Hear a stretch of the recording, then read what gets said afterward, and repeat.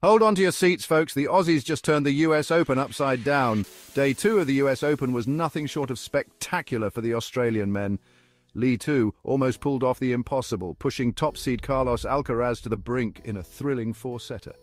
The crowd was on the edge of their seats as two showcased his gutsy performance. But the real shocker, Thanasi Kokkinakis taking down 11th seed Stefanos Tsitsipas in a 5-set marathon. With powerful serves and a dominating forehand, Kokkinakis secured a monumental victory. Not to be outdone, wildcard Tristan Schoolcake made a stunning Grand Slam debut, battling back for a 5-set win, and the Aussie success didn't stop there. Alex de Minaur, Jordan Thompson, Max Purcell, and Chris O'Connell all cruised into the second round, making it a day to remember for Aussie tennis fans. Stay tuned as Ajla Tomljanovic and Maya Joint aim to add to the Aussie triumphs on Wednesday. This is tennis at its finest. Just don't miss the next chapter of this thrilling saga.